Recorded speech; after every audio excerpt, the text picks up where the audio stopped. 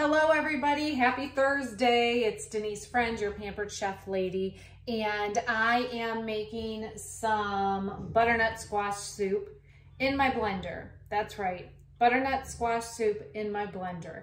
I don't know if you guys have seen our electric cooking blender, but if you want to make some amazing fast soup, this right here is the tool for you.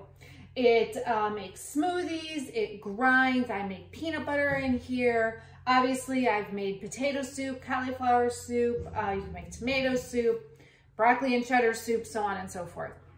Soup, right? Okay. You can puree in it, you can make jams, you can make sauces, and the best part, it cleans itself. So when I'm done, I'm gonna put some soap in here and some water and put it on the self-cleaning mode. Anyways, real quick, I'll tell you what I'm doing.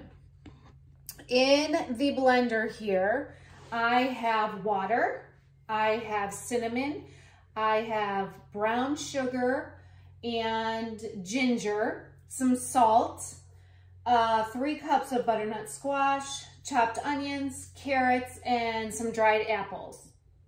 I believe I got it all. So I'm gonna cook this. I'll turn this on, put the lid on here. You'll hear it, okay?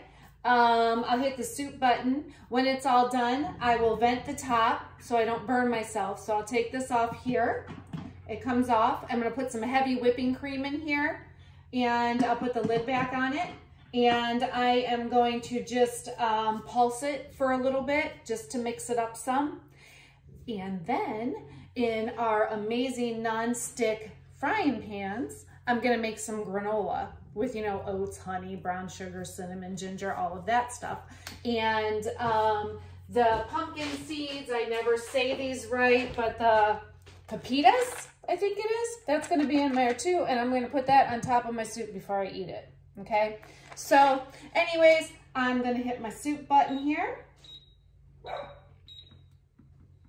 Look, put on my Pampered Chef glasses. Yeah, cute, aren't they?